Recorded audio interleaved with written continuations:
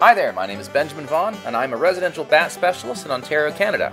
Since the overwhelming majority of bats living in and around Ontario houses are big brown bats, we will be showing you how to identify their droppings in attics and outside your home. These are big brown bat droppings. They are brown-black in color, the size of cooked rice, and they disintegrate very easily. They are the chewed-up exoskeletons of beetles and moths. If you look carefully, you can see the shiny remains of beetle exoskeletons and moth wings in the debris.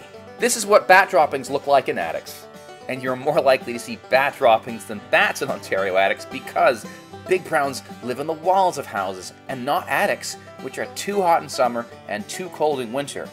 The droppings come from bats doing something called night roosting, which means they are resting in the attic to digest the moths and beetles they have eaten.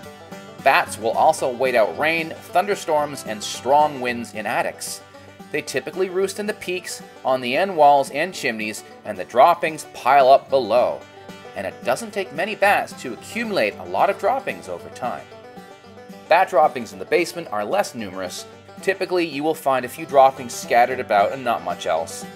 You might find droppings behind insulation if the bats have been hibernating between the wall insulation and foundation. Outside, bat droppings are most frequently found in two places.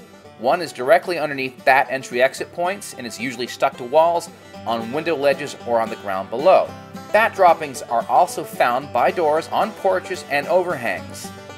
This is yet more night roosting behavior, and the droppings come from bats that were resting, digesting, or waiting out storms. We hope you enjoyed this video on bat droppings. If you'd like to learn more about residential bat problems, check out our other videos on our YouTube channel. If you just want your bat problems fixed once and for all, give us a call, and that information can be found at our website, batcontrolspecialists.com.